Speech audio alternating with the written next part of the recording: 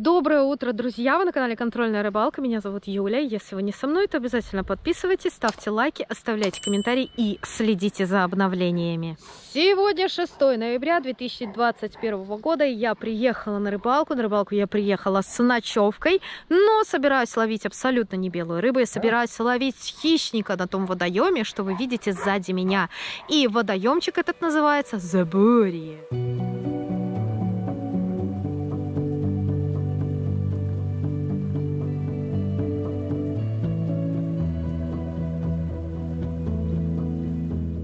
Водоем довольно уютный, со всех сторон, как видите, окружен лесом. Есть вот здесь вот такая вот дамба и максимальная глубина, которую здесь можно найти, если не ошибаюсь, до 4 или 3,5 метров. Значит, по территории проходит руслечко, вода довольно прозрачная, выплескивается рыба, только что увидела, как выплеснулась рыба вот здесь вот прямо под берегом, скорее всего это хорошая какая-нибудь щука. В водоеме есть такие виды рыб, как карп, амур, щука, окунь, много плотвы, есть красноперка, есть линь, карась и даже лещ. Все это можно здесь ловить, для этого можно использовать различного рода снасти, но вообще-то водоем платный. Я была здесь летом, ловила карпа на бойлы, довольно-таки успешно. А сейчас хочу половить хищника, и сделать это несколькими способами. Первый — это на спиннинг, и второй способ — это на кружки. Я очень упрашивала хозяина позволить мне половить на кружочке, на живца. Это запрещено делать на данном платнике, но мне разрешили для того, чтобы я могла сравнить, что будет более эффективным: кружочки либо спиннинг.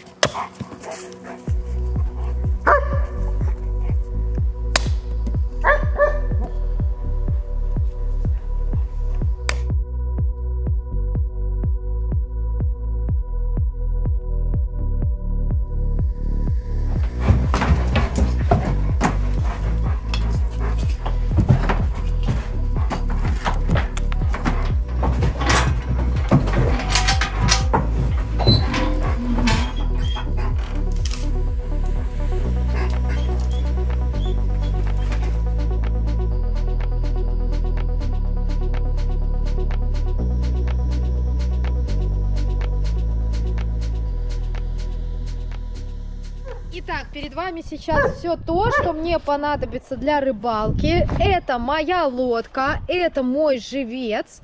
Здесь же у меня кружки для этого живца, мне разрешили 5 штучек поставить. Подсак, естественно, это мой спиннинг Shimano Best Master, очень старая палочка, ей уже, наверное, почти 10 лет. На него я поставлю катушку Shimano Stradic C4 со шпулей 3000. Лип-грипп у меня есть зевник, мне любезно его одолжили, потому что я свой забыла, спасибо огромное. Есть корсандер и, конечно же, мои приманки. Что у меня здесь по приманочкам? По приманкам у меня, как всегда, есть колебалочки мои. Есть вот такие колебалочки поменьше, не знаю, они понадобятся или нет, но я их все равно взяла. И есть немного резины. Попробуем, смотря как будет клевать. Если будет хорошо клевать на колебло, потому что я буду начинать с колебла, попробуем на резину. Ну и вообще, если совсем ничего не будет брать на блесна либо резину, я буду пробовать на воблера. Может быть, и начинать с них. Посмотрим. Палка у меня как раз годится для твитчинга, для тяжелых приманок, для большой рыбы, поэтому я думаю, что должно все получиться.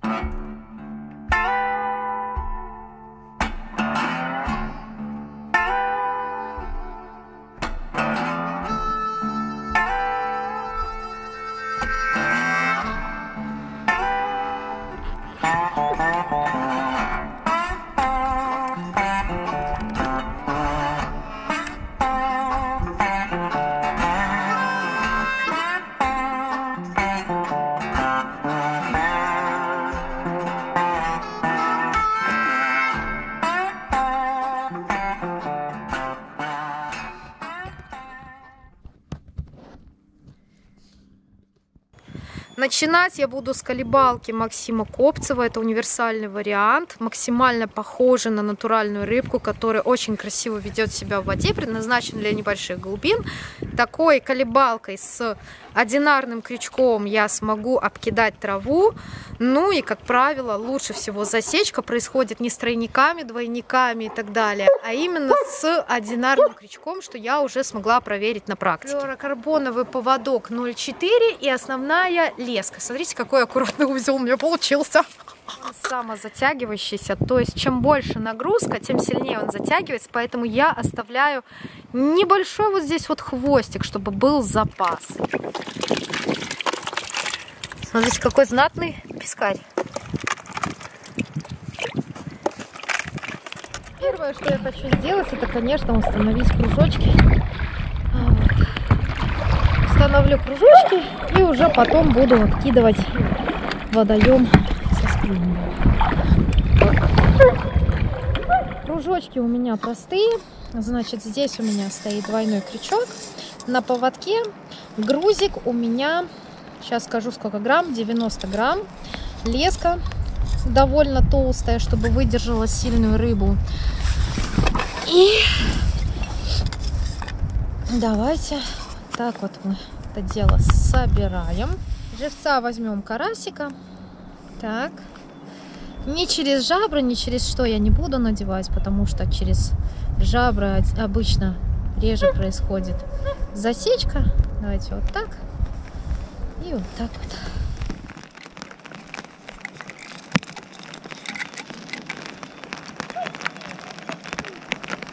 И плывем дальше. Попробуем поставить ближе к камышику. Здесь вот я вижу такое довольно выгодное место. Посмотрим.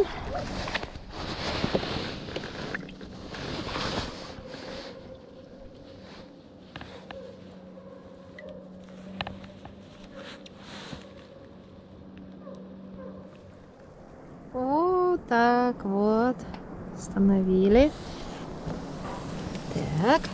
В камере уже в этой семерке села батарейка. Надо менять.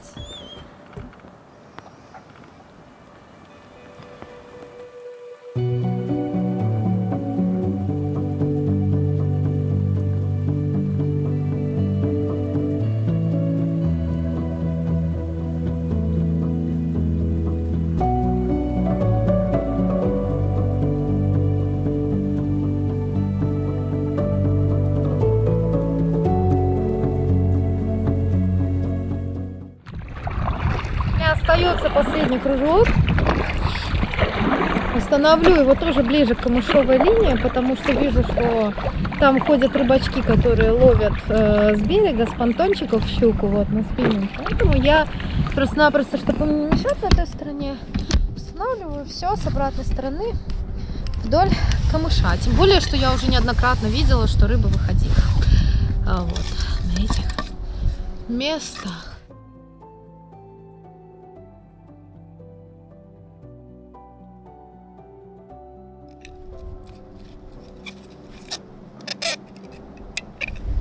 Так, ну тут глубина побольше, чем везде, где было. Все. 5-й кружок установлен. Отплываю немного в сторонку и начинаю рыбачить со спиннингом.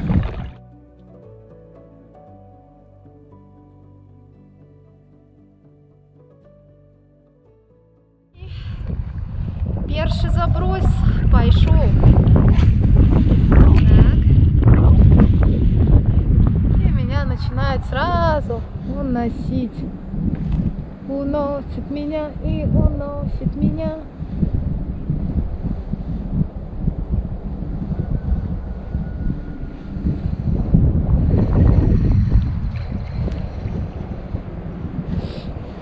Соответственно, если я поставила кружки камыши, я буду и колебалочкой свою тоже отбрасывать камышовую линию. Так. Ну что, таки давайте попробуем поймать какую-нибудь рыбу на самую популярную приманку. Давайте попробуем поймать на воблер. Садака. Давайте вот на такой вот с небольшим заглублением посмотрим, какая реакция будет у рыбы. А потом уже будем пробовать разлавить, потому что нам надо сейчас понять вообще, что делает рыба, как она себя ведет, чего она хочет и так далее и тому подобное. Вот.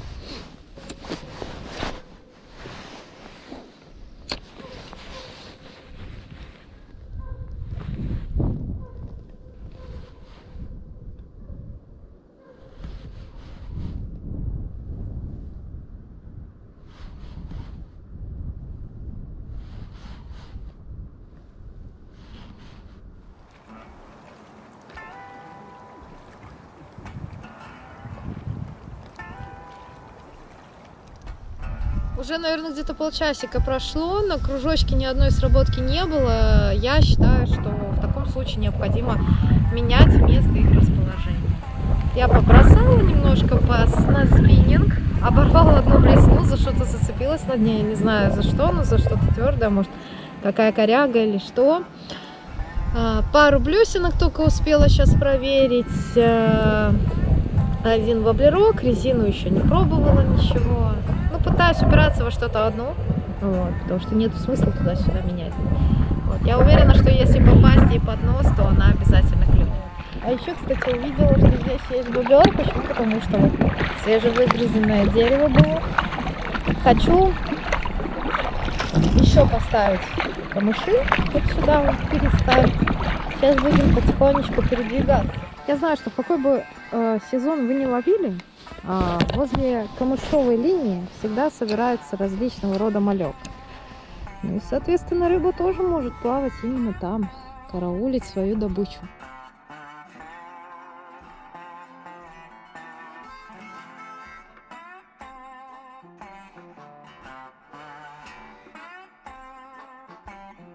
Ну что, пришло время вертушек. Вот на такую вертушку только меньшего размера я ловила щуку, поэтому она должна по ней работать. Я даже вот ее ловила. Поэтому сейчас посмотрим. Главное, чтобы она у меня тут сейчас всю траву не собрала.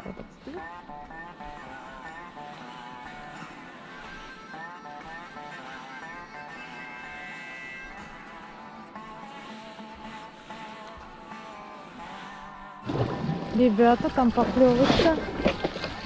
Там поклевочка, походу, у меня. Посмотрим сейчас. И прямо в том месте, где выходила рыба.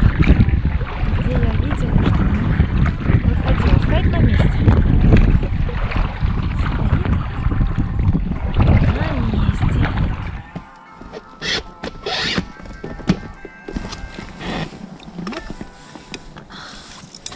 Не будет там. Посмотрим. Не будет рыбы. Просто вот ударила по пескарю и все. Но это уже первая сработочка. Пескарь, конечно, просто очень большой. Пескарик, конечно, очень и очень большой.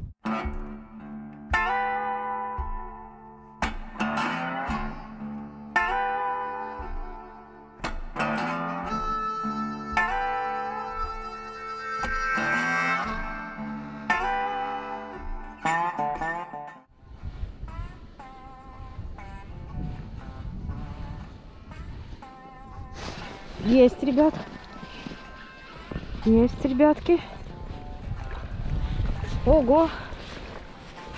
Есть, ребят, конечно, не то, что я планировала. Может быть, вот эта вот рыба здесь и гоняет малька. Клюнул окунек на вертушку, как я и говорила. Вот. Довольно большая для него вертуха, но он все равно взял. Это значит, что можно вполне себе использовать крупные приманки.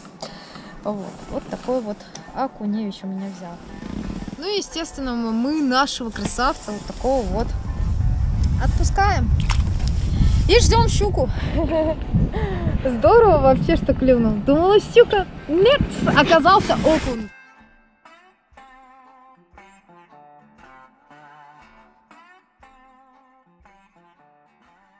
Есть. есть один воблер, косодака маскот называется. Этот воблер должен работать везде. Самый универсальный вариант. По любой воде, по любой местности.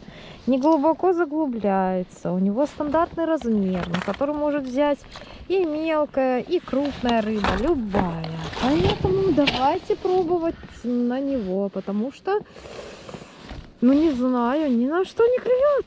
Не хочет ни на что брать. Ай-яй. Как-то печальненько.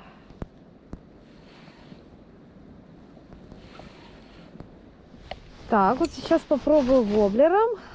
Не получится отсюда воблером взять рыбку. Попробуем сюда поставить кружочек. Потому что место крутое для того, чтобы прятаться мелочевочки. А там, где есть, ребят.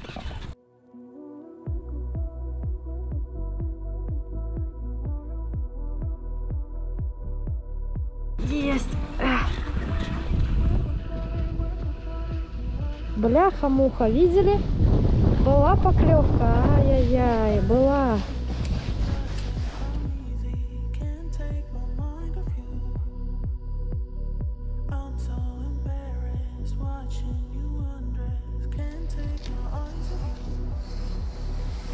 И вот наконец-то была поклевка, причем это 100% была щука и не такая маленькая, знаете ли. Поэтому, в принципе, поставили рабочий вариант воблера и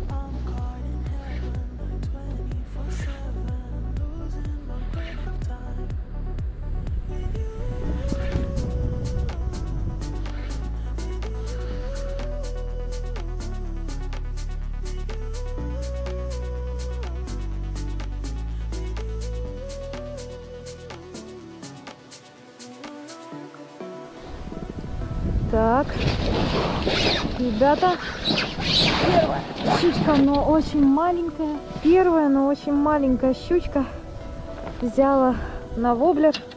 О, ударила, видите, догнала. Совсем малютка, вот такая вот красота. Ну, хоть первая, и сразу видно, что ее кто-то пытался есть. То есть здесь есть что-то покрупнее. Ну, наконец-то я хоть хищницу поймала, ёпсель-матрёпсель, а не окуня какого-то или что-то еще. О. Ну, вот такая вот малышка, но ну хоть такая, пока хоть с чего-то надо начинать. Я рада, что я поймала. Это уже второй выход щуки где-то за полчаса. Вот, поэтому мы ее отпускаем. Зови бабушку давай с дедушкой.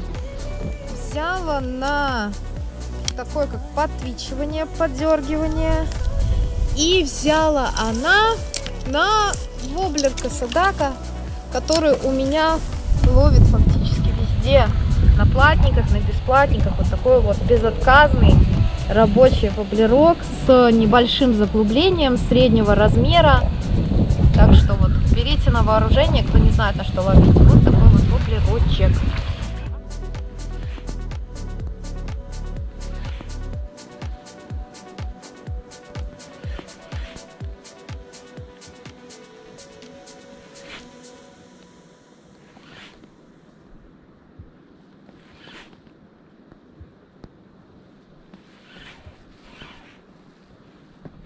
Ребята, сработал кружочек. Сейчас едем проверять.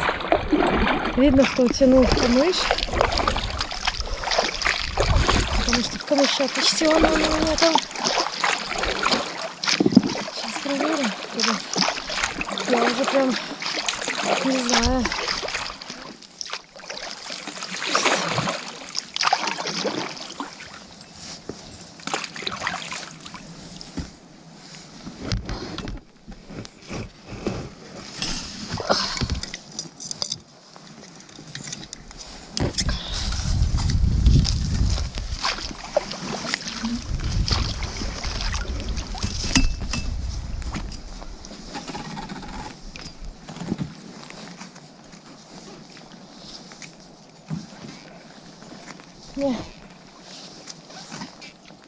Ребят, сошла, видите, хватало его, но рыбка сошла.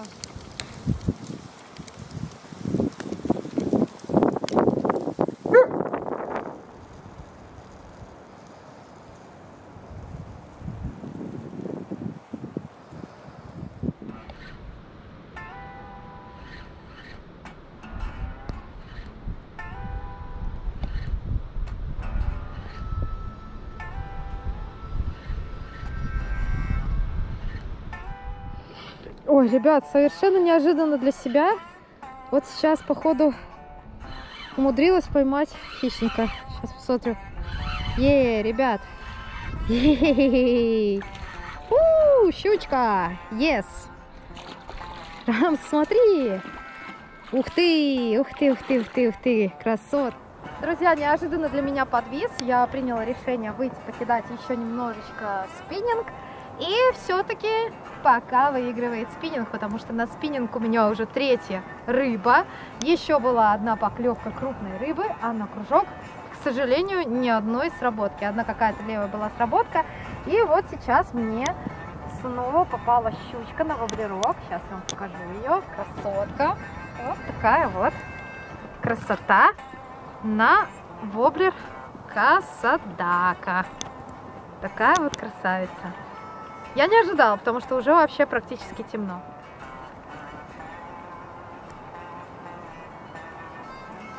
Щучку освободили. И отпускаем. Щука совсем малоактивная на самом деле. Она практически не сопротивлялась и подвисла как бревно. И вот я ее даже держала, она практически никакого сопротивления не отказывалась. То есть она стоит прибитая. Может, магнитной бури или погода на нее влияет, не знаю.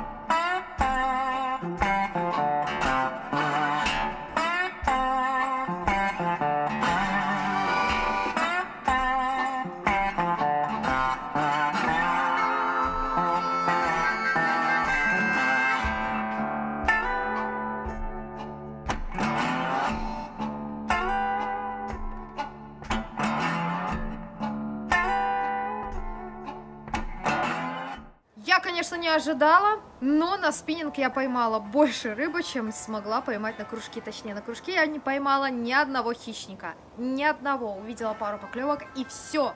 Как бы это ни было странно, я думала, что на кружки будет клевать одна за одной. Но ни одной рыбы я не реализовала на кружки. Точнее, она сама не захотела реализовываться, потому что она не клевала. Рыбалка получилась такой, какая она есть. Я показываю всегда правду. Вы смотрите мои видосики. И если они вам нравятся, подписывайтесь на мой канал. Всем ни хвоста, ни чешуи. Пока.